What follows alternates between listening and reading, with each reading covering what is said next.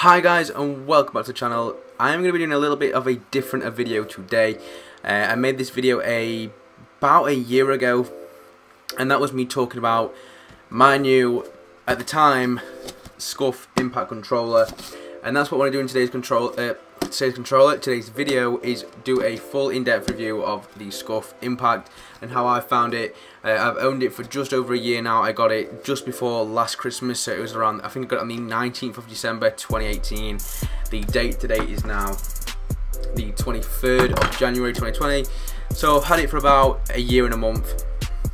And to be honest, it has been amazing, and I just want to make this video in case you guys are wondering about purchasing a SCUF or whatever, or if you're interested in the products and you just want to. This is obviously not a sponsored video. I'm not sponsored by SCUF. It's just me, gamer to gamer, Call of Duty player to Call of Duty player. Whatever game you play, they do come in handy for a lot of different games.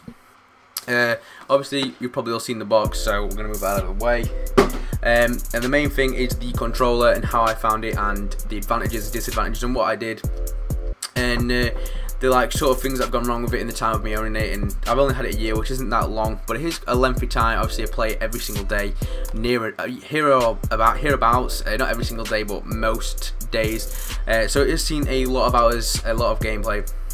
But anyway, the first issue that I did start to have with it was the thumbsticks. I did actually get the accessories pack, which comes with this nice little case to hold the controller in, which if I open this up for you, it isn't the best. You can't actually, I mean, there's just nothing really in it. It does hold the controller and a couple of accessories, but apart from that, it isn't that great. I mean, the case that comes with the, is it the Vantage? The newer model that I don't know if it's actually fully released yet, with load more buttons on it, which looks stupid to me. I don't like that one at all. I think the Impact is the best one personally. Sort of keeps it a lot simple and sort of gives you the exact same benefits at a cheaper price as well. So the case is okay.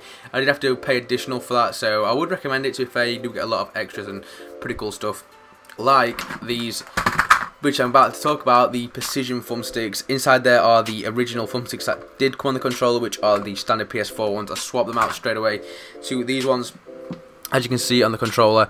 I'm not sure if it's very clear on the camera. They have worn down a fair bit. I'll show that again. Obviously it's to be expected, and then with this as well, the interlocking rings just there, they do twist off and you can remove the thumbstick very easily. If I just show you, it comes with this tool. You put it in, you twist, and essentially the thumbstick comes straight off like that. Easy as that. I had it where the thumbstick would stick. I looked for ages and ages how to fix this problem. What I did was detach the ring and it worked fine. So I'm not sure if it was the ring over time, just I don't know. It was super weird. It was proper throwing me off. It happened recently actually, like last couple of weeks. But yeah, if I can tighten this back up. But yeah, apart from that, it has been perfectly fine. As soon as I did get it straight out of the box, it does come with 4 paddles. As you can see, I have the only 2. So I have my X and my circle, or A and B if you play an Xbox. So sort of jump and crouch on Call of Duty. So I can drop shot a lot easier, which I don't tend to do, but jump shots is something I do a lot of the time. Throws the enemies aim off insane, especially in Black Ops 4. It was so good. In this game, not so much, but in Black Ops 4, it absolutely destroyed. So yeah, I use that a lot. Still very clicky. They've not worn down, not giving me a single problem, the paddles itself. But anyway, moving on from the paddles, I do have the military grade grip on the back of the controller as well. Very nice feel, and also the front of the controller is not like a plastic, it's sort of like coated. It's very smooth and sort of soft almost. It's not soft obviously, but it feels soft and it is nice. Very comfortable.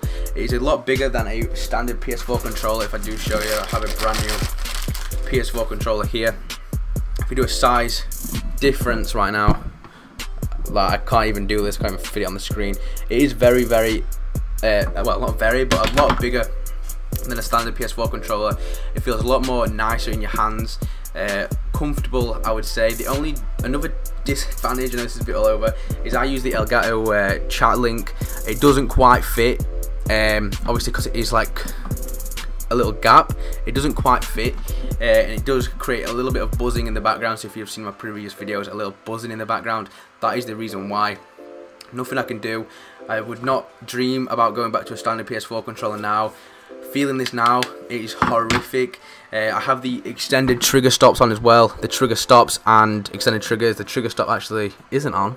But if I just change this, if you just see that, how far that goes down, like that. If I twist, they just have a tool, but you can just do it with your hands like me, because I'm not waiting.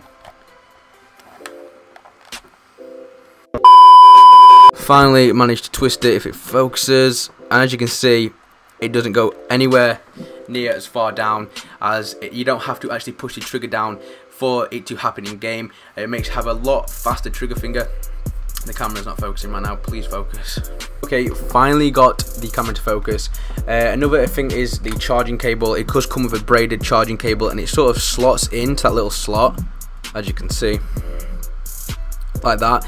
Stops you from bending and stops you from breaking very easily. I've gone through countless micro USBs using the standard controller. As you can see, it doesn't have anything to hold it in whatsoever, which is a massive issue, especially if you like lay down or holding the controller in a different angle and the cable's bending, and then a week later it's broken. It's no good. But yeah, so I pretty much did get as many as the additional extras as I could. You can get a little disc to go over the D-pad, but I felt like that was unnecessary and not needed, and no need for that whatsoever. If you like it, you like it. I guess you can go for it. But yeah, apart from that, it is an insane controller. It has definitely upped my game massively. Definitely makes you a better player. At first, it is a little bit hard to get used to, but eventually you do. And when you do, it does make you into a better player. And I've been called a cheater for using one before, which, to be fair, it's not cheating. It doesn't make you aim better. It doesn't make you react quicker. It doesn't make you more accurate.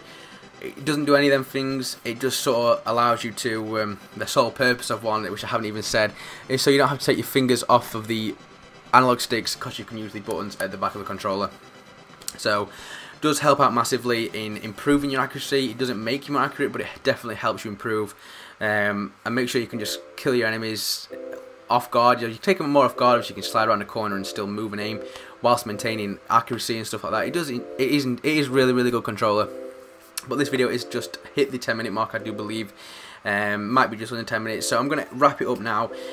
So fortunately there's no gameplay. I might drop some gameplay in the background, just so that it's not just me talking, it's just my face. There's a little bit in the background for you guys to watch and sort of see the SCUF gameplay. But yeah, apart from that, guys, thank you guys ever so much for watching. If you do want to, if this had helped you buy SCUF, let me know in the comments below. But yeah, insane controller. Would never ever dream of going back to a standard PS4 controller. But anyway, guys, if you guys are new around here, make sure you do hit that subscribe button down below for more daily videos, which will be Call of Duty, not me talking about actual controller. But anyway, I thought this video might help some of you guys. But thank you guys ever so much for watching. I hope to catch you guys in the next one. Peace.